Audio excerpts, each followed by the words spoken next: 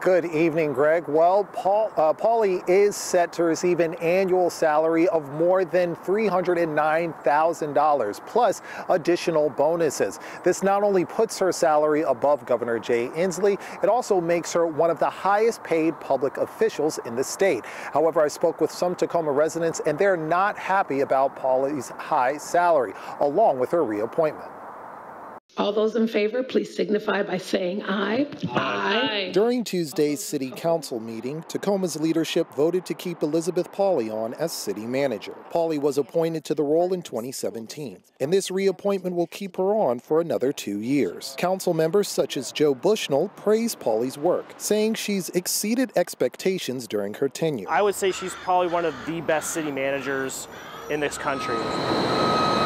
The city of Tacoma says the city manager's role is to work with the mayor, city council, and city departments to make sure that city policies are implemented effectively. The position is filled by the city council and doesn't have a term limit. Under the city's updated compensation plan, Pauli is set to receive an annual salary of more than $309,000, plus bonuses, putting her above Governor Jay Inslee, State Attorney General Bob Ferguson, and Chief Financial Officer Christina Taylor. But Bushnell says the city can cover the expense. Every biennium, we go through the budget, and it's a balanced budget every single time.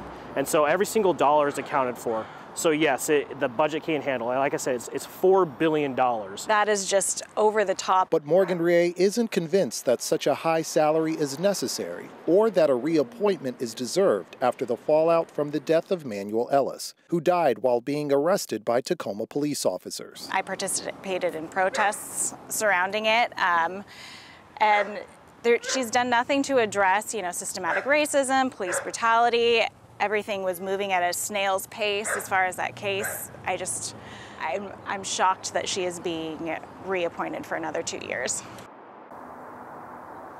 Now, I reached out to Tacoma Mayor Victoria Woodards for a comment on the reappointment, and her office sent me a statement that reads, in part, "We appreciate the full breadth and depth of the work she has accomplished in the last year.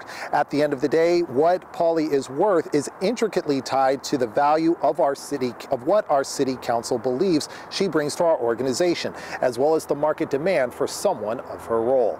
Live in Tacoma, Lionel Donovan, King 5 News.